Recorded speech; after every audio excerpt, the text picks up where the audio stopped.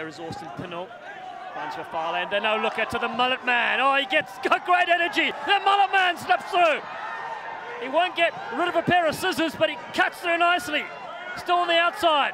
Oh, what a bump! Hammering for the line. Dominic Tanger there. The mullet man in the corner.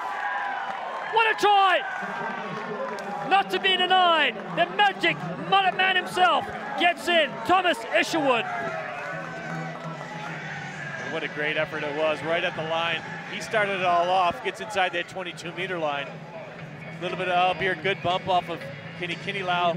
Inside 5 meters now. And here comes Isherwood, just able to dive in, dot down before he gets bundled into touch by Elder.